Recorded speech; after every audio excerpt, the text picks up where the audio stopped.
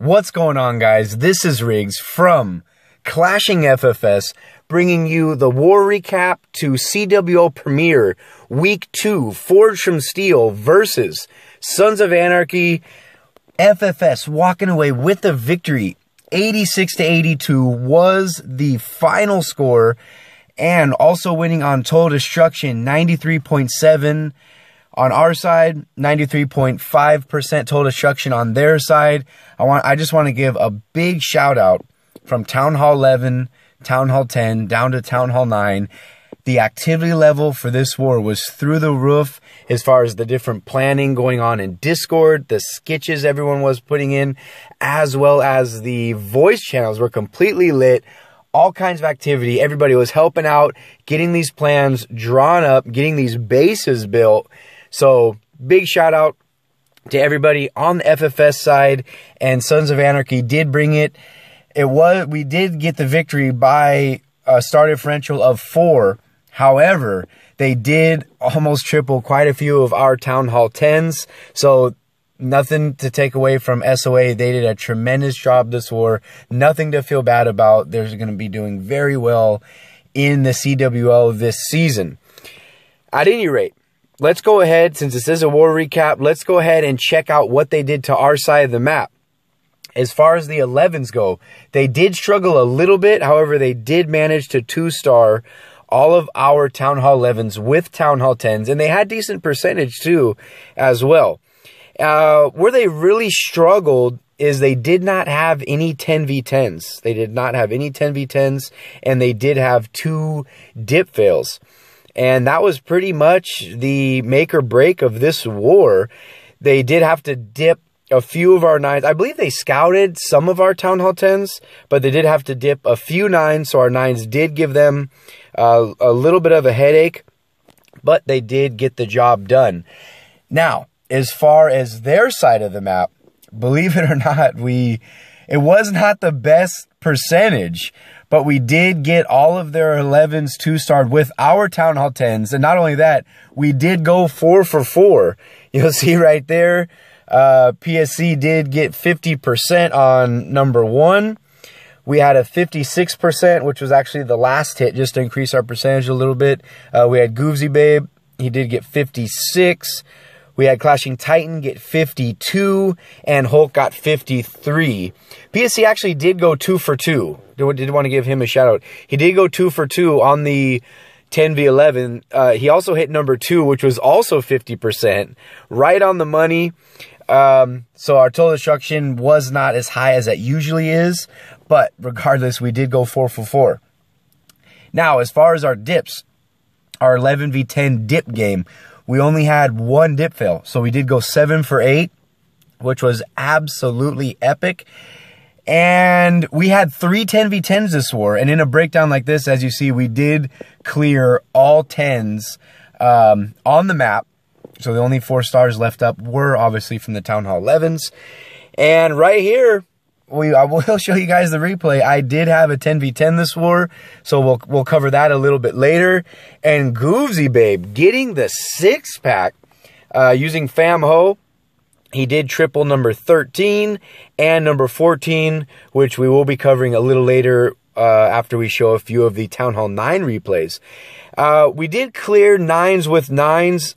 However, we did do a little trade. We basically traded a few scouts for 2 dips. So we did dip 2 of their Town Hall 9s, but we got 3 scouts out of it. So it was a pretty even trade, and it did help us clear the 10s that much faster.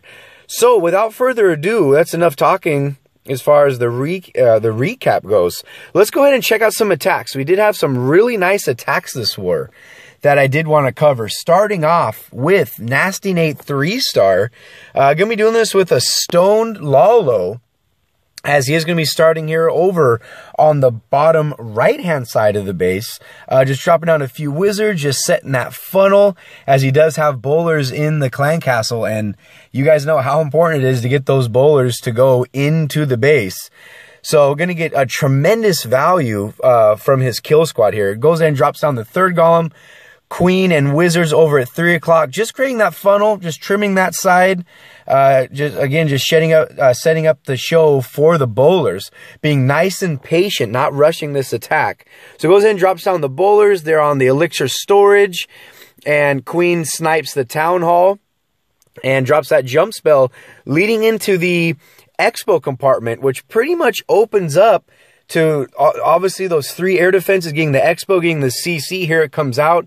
Does have a poison waiting for it, but it's going to be getting rid of a lot inside that compartment. There was a lot of air targeting defenses. Goes in, drops down his heal and his rage.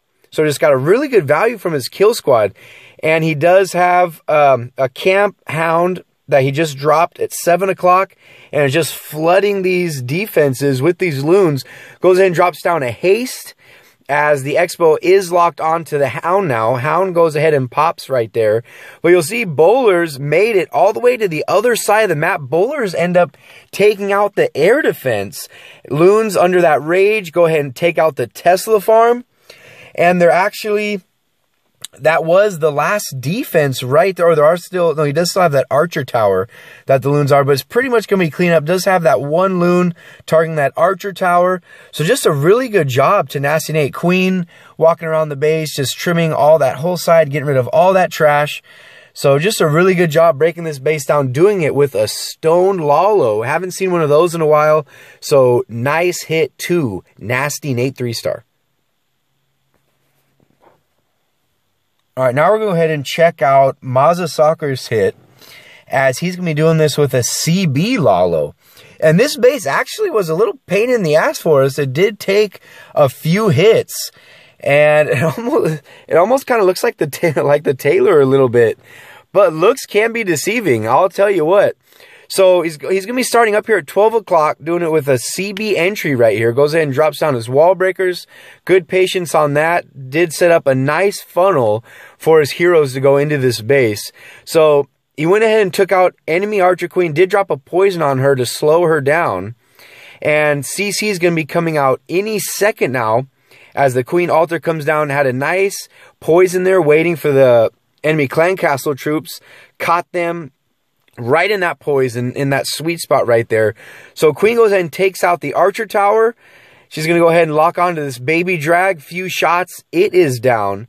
And just being nice and patient right here. Pops the ability to try to work through these skellies.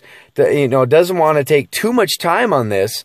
But you'll see after that elixir, or that dark elixir drill went down, Archer Queen did snipe one of the 4 air defenses. So he's got 3 air defenses left. So he's starting his LaLo over at 9 o'clock. Does have a heal over on that nasty Tesla farm with that Expo. Nice position of that air sweeper to Rio on this one. So go ahead, had to drop that heal. Work through that 9 o'clock compartment. Does have a CC Hound and a Camp Hound working on the other 2 air defenses. Has a nice haste. Once that Archer Tower goes down, had a really good loon split. So the 4th and final air defense was finally down. He's got pups cleaning up this map all over on the left-hand side. And just a few defenses left, as that Archer Tower was the last air targeting defense to go down. And that was pretty much it right there. So awesome job to Mazza Soccer breaking that down, tweaking the plan a little bit, and getting the 3-star on that base. So good job to Mazza with the CB LaLo. Okay, this is going to be our last and final Town Hall 9 replay, as we do have quite a bit of heavy hitter action to cover on this war. You guys know how much I love old school attacks. So Slab on My Gob really brought it on this one.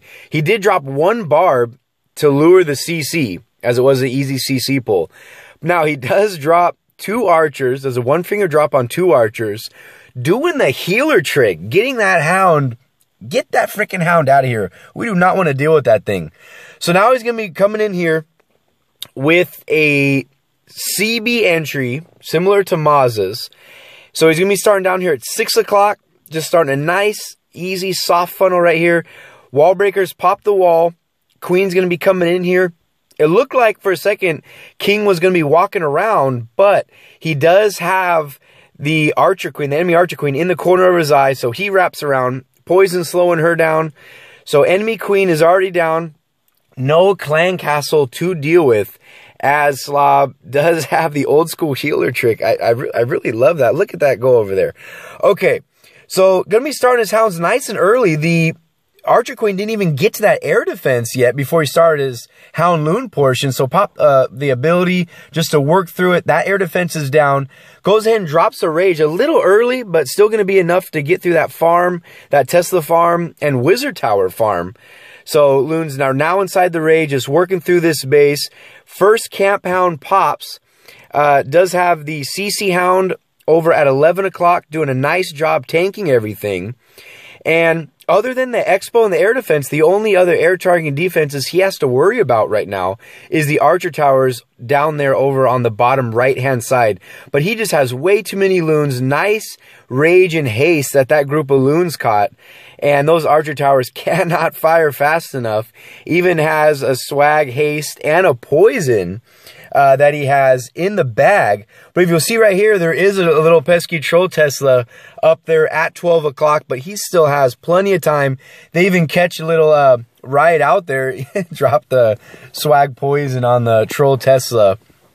So good call on that one. But he just has so many pups left up. He's not going to have any trouble cleaning up this base. Even Swag's a wall breaker. So Slob on my gob doing it with a healer trick. So if you guys are cleaning up any bases and it's an easy clan castle pull to not have to deal with an enemy hound. I mean, it's only 14 camp space for the healer too. So you're looking at 16 camp space to not deal with enemy CC at Town Hall 9. Definitely think about that when you guys are planning these cleanup hits. So awesome job to Slob on my gob on that one. Now let's go ahead and get into the heavy hitter action. Okay, so, again, Goobs getting it with the 6-pack, 10v10. Now, you might not recognize the name Fam Ho. This is usually Captain Crunch's account, but Goobs was running it this war. And he's doing it, I mean, just look down at the troop bar, doing it with Bitch. So, had a nice bowler trade. If you guys missed it, drop one bowler to eliminate 2 mortars that were on each side of the base, on each flank here. Starting over on the bottom left. Has witches and bowlers on each flank, has his CC bowlers going through the core of this. Hound Loon coming out of the enemy CC, does have a jump, did not deal with wall breakers, did have a jump leading all his troops in. Bowlers, witches, his heroes obviously, and his second jump connecting to that Inferno Tower on the right-hand side, so not going to be too much of an issue. And the core of this base, I mean, it was just completely wiped out. Enemy Hound does pop, but he does have some witches in there as well as his enemy, or as well as his Archer Queen. And he still has ability, so Pup's not going to be an issue whatsoever. And again, when you guys are doing these bitch attacks, it's so crucial and so important to have witches and bowlers on the sides of these bases trimming these defenses. And I know we displayed a couple of these in another video that we had showing different styles of attacks that we're seeing at Town Hall 10 and bringing it with the bitch to the battlefield in CWL Premiere. It's looking really, really good. I mean, it's not just LaLo anymore, which is what we were only seeing. You know, it might kind of look like the attack is petered out, but if you look closely, does still goes in, pops his Archer Queen ability, and there's really only one defense left that's really going to do too much harm, which is that Archer Tower. That is it. And if you take a look, has all kinds of skellies, still has 3 witches up, even the little bowler that could, that has survived this whole attack. So really good job to Goobsy Babe. This was a cleanup. We had a guy, I believe, get, I think it was, yeah, it was. We had another guy hit this base. I think he had a 95%. So with just a couple spell tweaks, Goobs was able to get the 3-star. So just an awesome job doing it with Bitch. So great hit to Goobsy Babe. All right, so now for the second hit, doing a completely different attack. Damn near doing a mass loon on this one. We have Goobs with the second 10v10 3-star in this war. So he's doing it with baby drags, just starting to funnel over there at 11 and 2 o'clock, just setting up a nice funnel, as he's basically just going to be doing a suicide hero here in order to grab that air defense as well as an Inferno Tower. So Barracks goes down, goes ahead and drops 4 wall breakers. They get the wall broken. So heroes are going to be heading inside the base. Hits a double giant bomb, not going to be an issue to a king. So no, and he did pop the ability after the bombs went off. So getting every ounce of value from these troops with those little barbarians. So after the Inferno Tower went down, already starting the Hound Loon portion over on the upper right hand side, goes ahead and drops a couple haste just to get through that Wizard Tower farm. And that Tesla, those Teslas, followed up by a Rage. So 2 air defenses already down as the Loons are making their way through the core of this base, followed up by another haste. And he did drop he dropped 2 Skelly spells on the Queen, one of his own and 1 Max Skelly donated. Has a freeze right when the freeze ended. Loons were right over the second Inferno Tower. They go ahead and one-shot that, and the Loons end up pathing behind the air sweeper. Just completely wrecked this base. Even has a giant. I don't even know what he was bringing that giant for. Maybe he was bringing the giant for cleanup, and he even dropped some Loons over here for cleanup. And so his giant's actually doing some cleanup, but that enemy Loon is going to be targeting it. At any rate, just completely smashed this base. Even had 2 Loons that he more or less swagged. Has minions over at 3 o'clock, just getting through that town hall. So just completely wrecked it. So that's 2 CWL wars in a row where Goose has 6-pack. So he is seeing the ball very well right now. So keep up the good work, man. We all appreciate it. Getting these plans in. You guys have been doing an awesome job. So big shout out to Goofsy Babe. All right. So now and you guys, I mean, if you guys don't know, maybe you don't, typically I don't even show my attacks. Even when I was at Town Hall 9, even if it was a good attack, I like showing other people's attacks. But when you get a 10v10, I guess you really don't have a choice, right? So at any rate, I was running the Blazing Mist account for this war, as he did get tied up towards the end of the war. So I went ahead and did his attacks. So basically what I'm doing here is I dropped my Queen down at 6 o'clock. Followed up by a haste on each side of the base, dropping 4 Loons, getting an air defense and an Archer Tower. King over at 3 o'clock, just doing a little King Bowler kill squad to eliminate the 4th and final air defense. So I got a really good value for just those 4 Loons by eliminating an air defense and an Archer Tower on each side there over at about 8 o'clock and 2 o'clock. So the funnel was already created. So not only did I eliminate those air targeting defenses, but it sets up better pathing for the Inferno Tower to get to the Inferno Tower. And I pretty much have all spells, or at least 8 spells I'm using just for my drag. So as they're coming in, I drop a Rage just to get through the Queen and that Inferno Tower and that Tesla farm that was over by the King stall. So go ahead and I drop my second Rage just to work through that Tesla farm right there, followed up by a heal. Keep the drags nice and healed up. 2 Loons on that Archer Tower over at 3 o'clock, so got a pretty good value right there.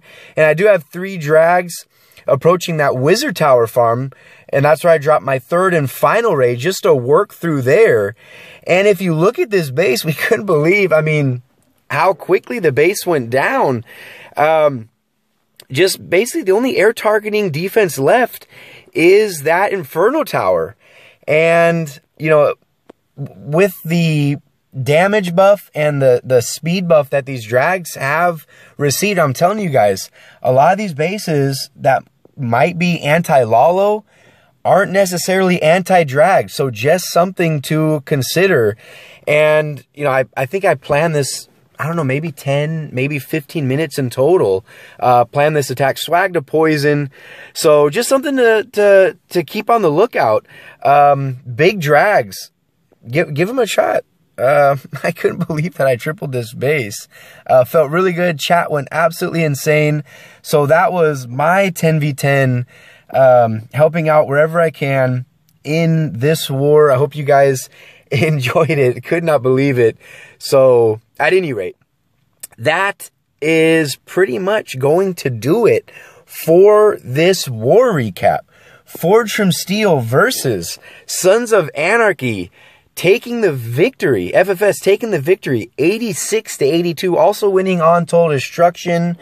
I personally, I'm speaking for the clan and for myself, we wish nothing but the best for Sons of Anarchy with the rest of their season. Keep wrecking it. Again, they did have a few of our 10s. They had, I believe they had a couple that were like 95%, a couple 99s. Very, very close. But we did get the 4-star differential on this one. Just a big shout out to Town Hall 9s. You guys have just completely been wrecking it these last few weeks. Keep up the good work.